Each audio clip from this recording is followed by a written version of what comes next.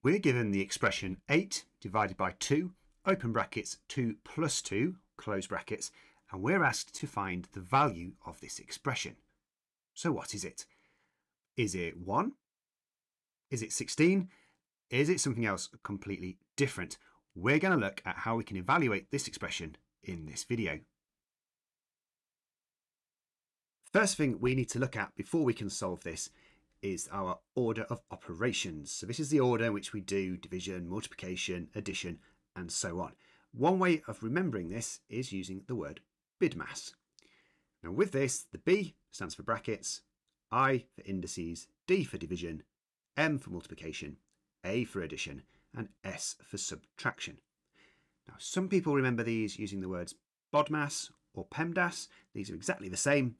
The O in BODMAS just stands for order instead of indices, and PEMDAS, the first two letters are parentheses, another word for brackets, and exponents, so another word for indices.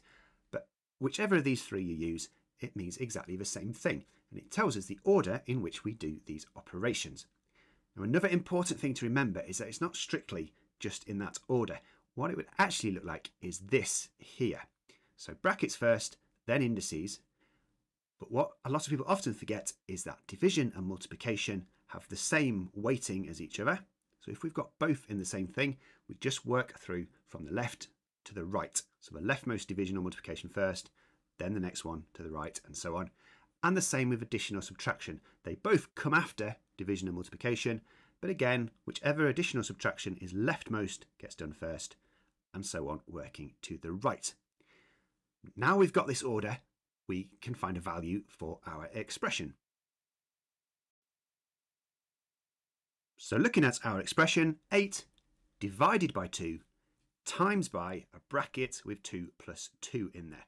So looking back to BIDMAS, the first thing we've got is our brackets. So we're going to complete everything inside the brackets first. Well, that's nice and easy. 2 plus 2 is 4. So we've now got 8 divided by 2 times 4.